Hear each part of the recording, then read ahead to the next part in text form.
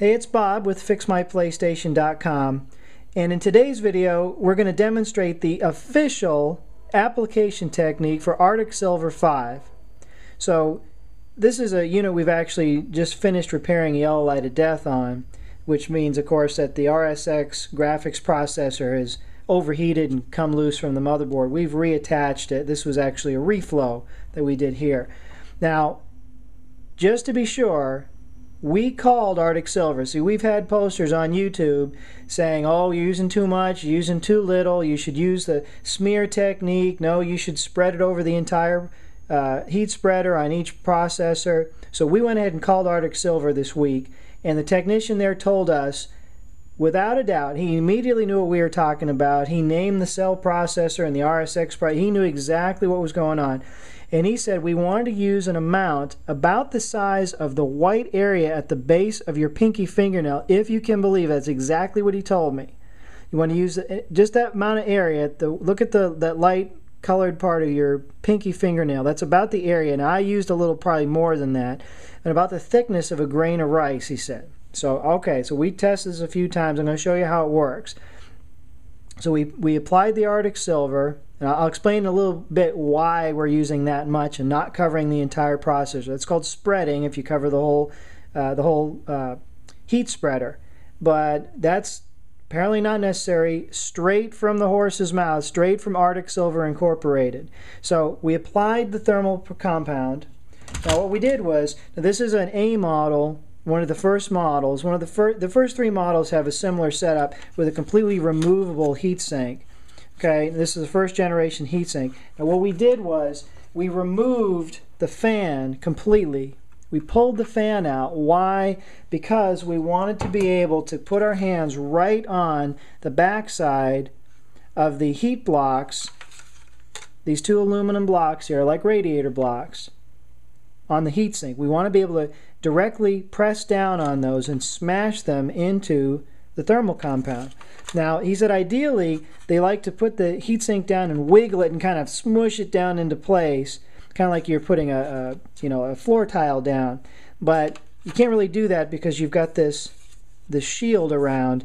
When you're reassembling the system, you've got to put the heat shields down. So you've only got so much room. Once these blocks, these square blocks, fit into these square holes, there's only so much room to wiggle.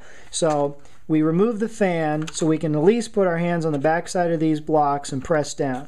So that's what we're going to do. So we line up the heatsink blocks with the two processors, lay them down on top of the processors. Okay, and now we're going to press down, and don't go totally crazy, but we want to kind of press down and wiggle a little bit if we can. Press down on both of those heat blocks. Okay, now once we've done it, and I'm not pressing all that hard here, I'm not standing on it, but just, you want to kind of smoosh it in there a little bit. Now you'd want to leave this here. Then when you're reassembling the machine, you're going to put your fan back in and screw that in place and finish the reassembling process like we show in the other videos. But to show you what we're doing here, and actually Arctic Silver said practice this a couple of times. You're not using a whole lot. You can do 7 PlayStation 3s with this one little 3.5 gram tube, so you got plenty to experiment with, believe me. So actually, now you're using a lot less than we show in the original video, you could probably do 10 to 15 machines with this amount. So go ahead and put a little dab, press the heatsink down, okay, and then because you're not covering the whole spreader, you don't have that suction, kind of like a boot stuck in the mud type of a phenomenon going on. So you can lift this off again, lift your heatsink off, and take a look at how it's spread. Now it spreads the same way on the processors as it does on the heatsink blocks. And what we're going for is roughly a dime to a nickel size spread. But what we're doing here, because we put that little blob down and we press the heatsink down the way we did, no air bubbles. That's what we're going for. We want a solid connection between the two metal surfaces. So practice this a couple of times. when you're done, clean off, between each practice session, clean this off, use a little alcohol to completely clean the processor surfaces and the surfaces of the heatsink blocks.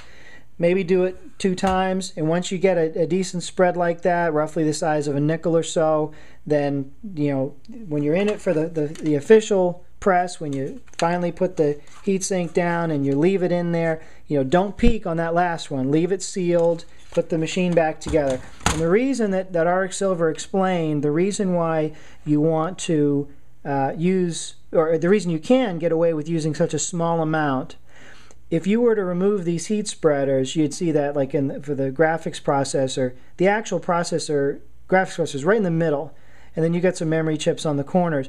The heat radiates from the center outward.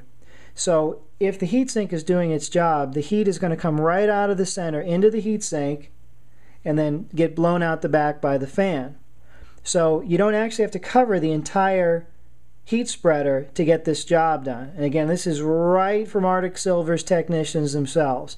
So you can do the spread technique, but the problem with that is if it's not absolutely perfect, a lot of times you have a lot of air bubbles and whatnot, and the critical thing is to get coverage in the middle of those processors. So there you have it, right from Arctic Silver. It had been a couple of years since we had talked to them, so we thought we'd just give them a call and see what the current what their current opinion was. And they were much more familiar with the PlayStation 3 this week than they were 2 years ago. They sort of had some general ideas a couple of years ago, but this was, I felt really good about it when we hung up, that we had the best technique. Thought I'd do a video. If any questions, either email us or post on YouTube or give us a call. Thanks.